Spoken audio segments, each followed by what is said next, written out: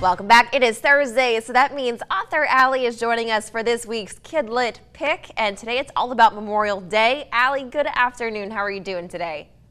Good afternoon, Taylor. I'm doing good. So I'm excited. You actually have two books for us today. Go ahead and talk about the one that you're holding up.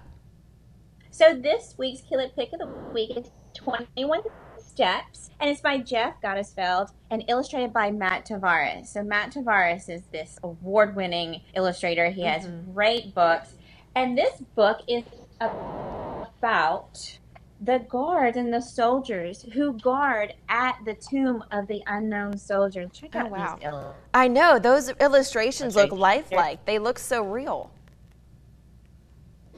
Guard the tomb of the unknown soldier at the Arlington National Cemetery, and they protect it and they pay tribute to these fallen soldiers. And so the poetic text and the realistic illustrations, check this out. It's amazing. Oh, wow. That looks really realistic.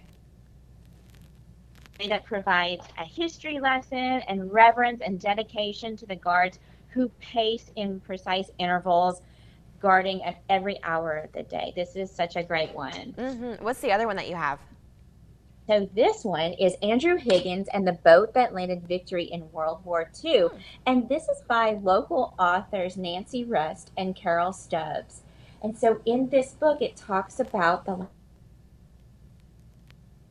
life of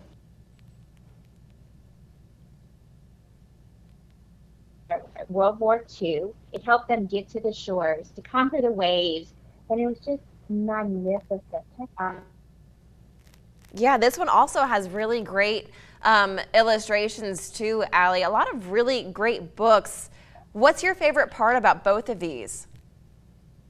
I like the fact that in the back there are important dates, as you can see, for readers to get to know and learn more about our history. And this one has a special message that, you know, sometimes it takes the imagination of just one person to make the world a better place. And it's about perseverance and, you know, overcoming adversity and persistence. I love both of these books. And really quickly, about 30 seconds, what age ranges would you think that these books are best for? They're great for primary readers and even middle grade schoolers. It's a great history lesson.